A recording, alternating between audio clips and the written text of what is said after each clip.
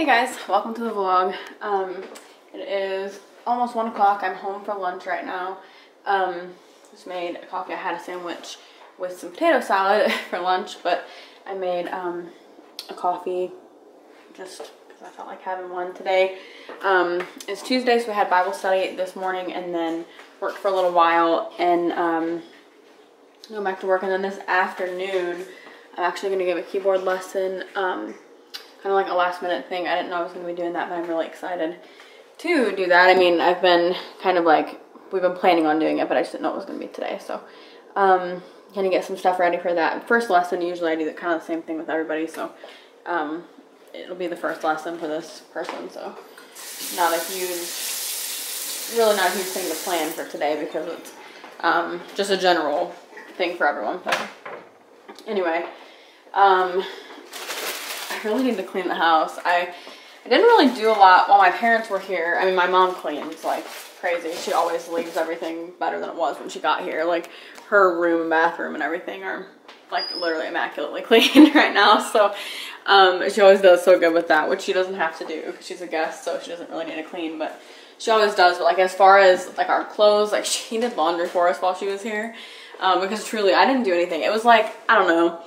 To me, like, I like for things to be clean, and I like, you know, I've told you guys before, when it's messy, I do get more anxiety. That doesn't mean that it's never messy. It just means that when it is, I get anxiety. So right now, it's kind of messy, and, you know, it just kind of like triggers some anxiety in me. Even if I don't realize that that's what it is, I'm just less calm. Even if I don't realize that's the reason, I mean, I'm just kind of like less calm when things are messy, and I notice a huge difference when it's not. Not to say I like have to have it perfect, but like right now we have clothes in our bedroom that I've been needing to fold. And I didn't because I don't know, I don't really want to take the time. Like when my parents are visiting, I just really am like obsessed with like, I get up, usually try to get up a little bit earlier and like I don't want to sleep in at all because I won't want to miss that time with them. And like I just really kind of get crazy about it. So, you know, because we don't get that much time. So like with the clothes, I was like, the last thing I want to do is sit here and fold clothes. Like things like that are not really that important to me. I'm not like super crazy about like, okay, this has to be in this spot or whatever. I just like it to be, you know, picked up and clean. So that's what I'm going to do today. Still loving my hair. I am so thankful that I got it done. I'm so glad that, it's done because I feel so much better. Actually, I haven't washed it since I got it done. That's one thing. When I get my hair done, like if it's bleached or colored or just anything like that done to it, which this time it was bleached, pretty high volume bleach. It doesn't need to be washed for a while after that. It's not dry or anything. I mean, bleach really doesn't do anything bad to my hair. My hair is just really coarse and I have a different kind of hair texture and it just doesn't affect it like it does for some people, which is good. But at the same time, my hair is just kind of naturally coarse and dry anyway. So I don't have to wash it as often as a lot of people do already. And then when I get it bleached, it's just like, that like refreshes it and it doesn't get dirty for a while after that. It's almost like that like cleanses, I don't know, like takes a built up product. I don't know what it is, but it really doesn't need to be washed for a while. So I haven't washed it yet, which hasn't been that long. I guess usually I wash my hair usually like, no joke, like every like 4 or 5 days. That probably sounds like a long time to some people, but it just doesn't, it's just my hair. It just doesn't get dirty really very easily at all. I don't know if anybody remembers Love Spell from Victoria's Secret, the like body spray that they had. They might still have it. I don't think they do. They didn't last time I checked, but they might have come out with it again, or I'm really not sure. I don't go there very often, but this wax cube, like Sensationals wax cubes, these smell just like Love Spell, like absolutely identical to the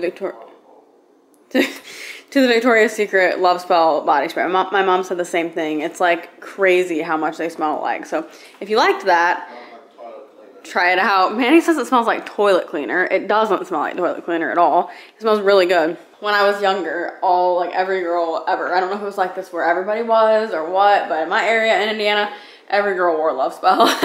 Like everybody did. I actually never had it. I had a different one, but anyway, everybody liked it and it does smell really good, but this is exactly what it smells like. And it's called Magic Spell. So I don't know if they're trying to like copy it or what, but I have it in the Scentsy right now, or the Scentsy warmer, Scentsy pot, whatever it's called. Scentsy pot? Is that what it's called? No, I'm thinking like neti pot. Scentsy. What is the word? Scentsy warmer? Got that the other day at Walmart. I don't know why Manny thinks it smells like toilet cleaner, because it doesn't. It literally does.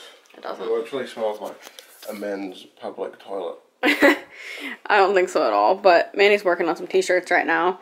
Order from our shop. Our Etsy shop is linked below. Make sure you place an order. We do sales on there and stuff too, so check it out.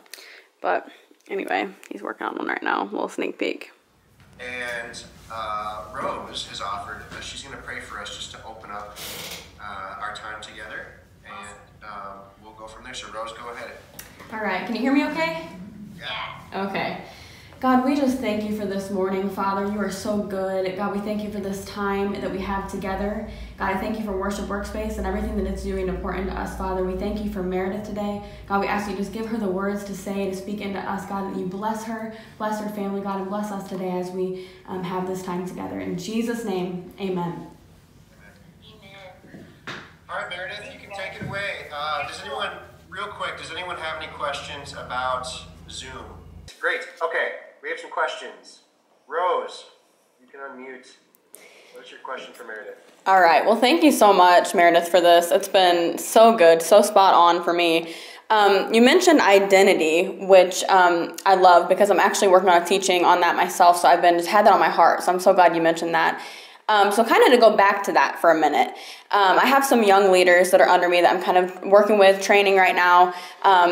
What would be your advice for effectively pouring into these younger leaders that may be struggling with that issue of identity right now? Teaching them how to discern the truth over the lies, because you know what I see in teenagers these days and millennial kind of generation is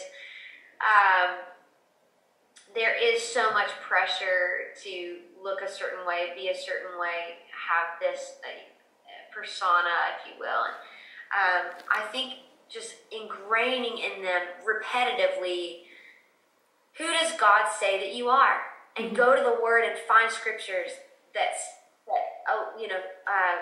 describe what God says about us, whether fearfully and wonderfully made, or chosen priesthood or royal nation, or co-heirs with Christ. All of these things. Like, this is what God says about you. But I think it is seriously, Rose, like just teaching them, hey guys, we're gonna have this time together. We're gonna sit down.